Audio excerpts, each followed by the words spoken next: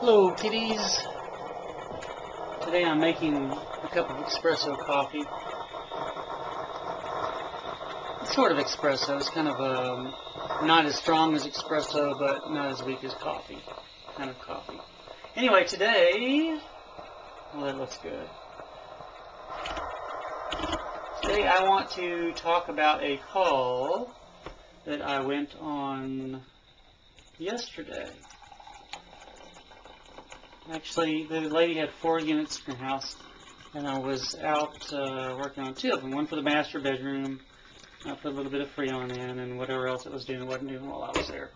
And then the upstairs unit, which she said her husband had said was freezing up, had 1 inch of radial ice on the lines.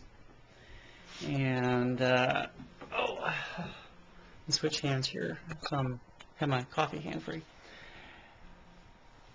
So I go out there, and I see no ice on the lines. I put my gauges on it, and I have about a 34-degree suction line.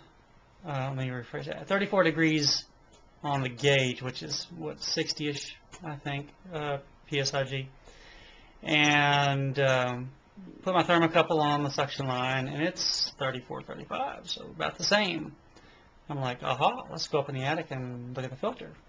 So I go up in the attic and I look at the filter, and the filter is spotlessly clean. I thought, well, let's pull some stuff out here and look at the evaporator coil. Well, the coil, this was a gas furnace. The filter was on the left side, and the coil was on the right side. When I pull the box coil off, you can actually see the side of the coil that you need to check for dirt, and it was spotlessly clean. I thought, well, I wonder if it's frozen up. Lay my hand up under there, and it's not frozen at the moment, because, you know, sometimes if you think it's, they tell you they've had it off, and it hasn't really been off that long, you have ice built up on it, you'll get a low suction pressure and low superheat. So anyway, I'm like, well, what in the world is going on? That doesn't make any sense. So the short version of it is that after going back outside and inside a number of times, the outdoor unit is a 3.5 ton, and the indoor unit is only a 3 ton. Now, there might be some other stuff too, but definitely a mismatched system and a smaller coil inside.